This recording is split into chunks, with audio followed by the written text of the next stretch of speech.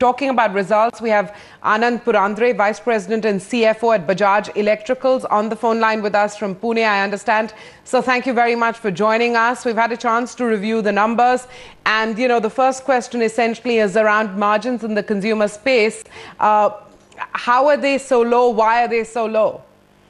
Okay, so there is a direct question on consumer durable. Before that, I would say that overall performance of the company is really fantastic as compared to last year's second quarter. Coming to your question on the consumer durable, yes, there is a degrowth in the top line and there is a pressure on margin. However, this is what we were expecting because we are rolling out new distribution model, and which is basically going to reduce the inventory in the system, which is at dealer and distribution place, so that our primary sales is going to go down. And obviously, being the top line lower, it has an impact on the EBIT margin. But I think this is not a matter of worry because we are going to come back from this drop of margin to the better margin, because this is with the intention of a long-term perspective we have taken this project. Okay, so you're talking essentially about a new distribution model that is falling into place. Now, will the impact of that be visible in the third quarter or not? And can you give me a sense of what kind of volume projection you have for the rest of the year when it comes to the consumer durable space? See, this is the solution which we are rolling out, which will take a little more time to roll out pan-India. So we are going phase by phase. So obviously there will be some effect in the third quarter also. The improvement will be visible in the next financial year. And if you're talking about the top line, we are estimating at least 5% growth in consumer durable in spite of this drop, because we are very confident that the second half of the year, where our season product like season-based product like water heater, fans and coolers, we sell in the third and fourth quarter. Okay, you know, I mean, I'm a little baffled by that. I'm just wondering how that's going to play out. Is there any risk to the volumes picking up in the second half of the year?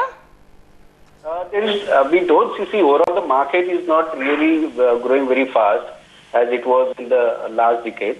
But because of this RREP, that is what range reach expansion program, what we are doing, and that is impacting our primary sales. That is what I would say.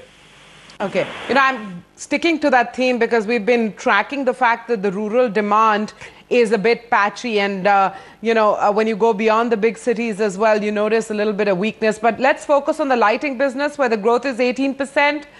You know, what's the reason for this strong growth? And give me a sense of the kind of margins you enjoy in the lighting business. Yeah.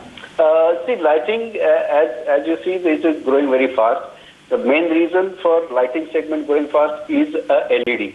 The new product, which is we are having a lot of LED-based product for our domestic lighting as well as for the commercial and industrial lighting, and which is driving the growth of lighting segment. The lighting margins, last year, second quarter, it was 2.8%, has now grown to 6.1%. Okay. So, and we are expecting this growth will continue. Okay, we lost your audio there for a moment, but if you could just repeat just the margin number on the lighting business. It was 2.8% last year. It's grown to 6.1%. Okay. Because the fear essentially is that this business is pretty competitive, and therefore will you be able to preserve margins or not is the key question. Any thoughts on that? I agree that the business is very competitive, but it's mainly a very distribution business, as well as for industrial and commercial lighting, it is more of technical selling business. And we are well placed in that, in the product designing and customizing the product for the industrial and commercial. So I think we'll be able to achieve this growth in spite of there is a competition. One final thought from you, sir, on the project business and how it performed in the second quarter? Project business, as we were giving the guidance in the previous quarter that we already turned around in this business, and it is doing good.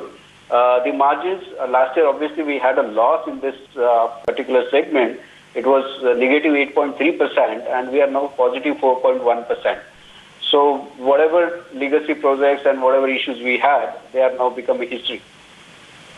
Well, we'll leave it at that. Thank you very much for your time today. Good talking to you and all the best for the rest of the year. Anant Purandare, CFO at Bajaj Electircals on the phone line from Pune. It's a wrap on the show.